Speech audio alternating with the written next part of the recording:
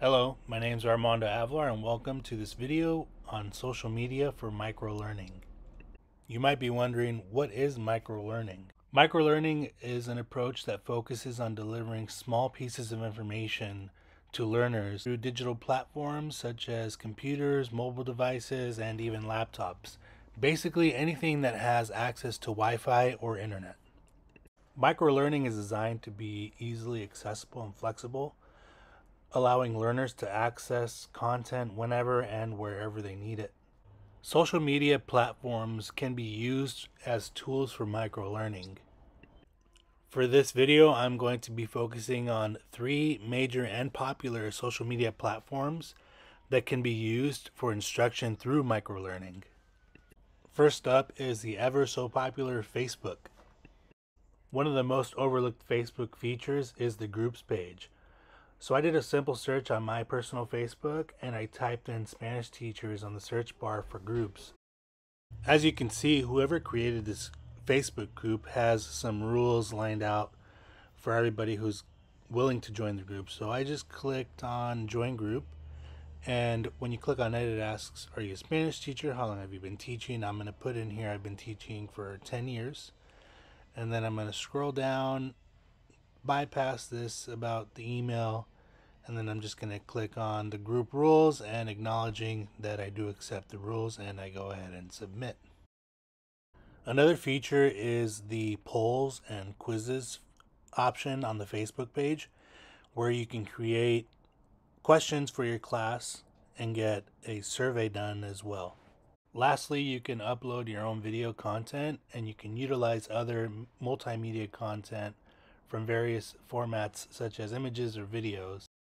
Uploading and utilizing videos and pictures can be engaging and interactive for microlearning.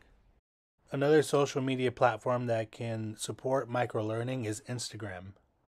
Instagram is a great way to find videos and post videos on information that is very important. Here's one example. Cientos millones de personas. Ese es el número de hablantes de español en el mundo actualmente. This right here is an interesting fact. He tells us that over 600 million people speak Spanish in the world. El español se habla de forma oficial en 21 países y millones de personas como tú lo estudian como lengua extranjera. This video was taken from the user's Spanish language coach, and as you can see, he posts a lot of videos and content, some of which include podcasts. This user, Fun for Spanish Teachers, has over 14,000 followers, but the thing I want to point out is that link at the bottom of the page. Upon clicking on that link, you see a bunch of different other links where you can click on, for instance, her YouTube channel, some workshops, even the Teachers Pay Teacher app. Things like this definitely support microlearning through Instagram.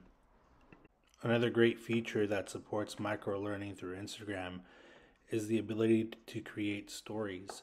Stories generally last for about 24 hours, and these can be utilized to create content in which you can deliver in an engaging and interactive way. The last social media platform I'm going to talk about that supports microlearning is LinkedIn. LinkedIn is more of a professional social networking platform, which can also be utilized to deliver microlearning content. There are tons of resources here, such as professional development.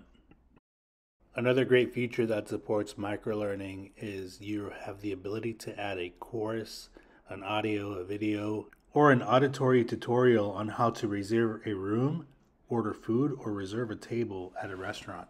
Finally, one of the most helpful features on LinkedIn is you can have access to instructors as well as their live office hours.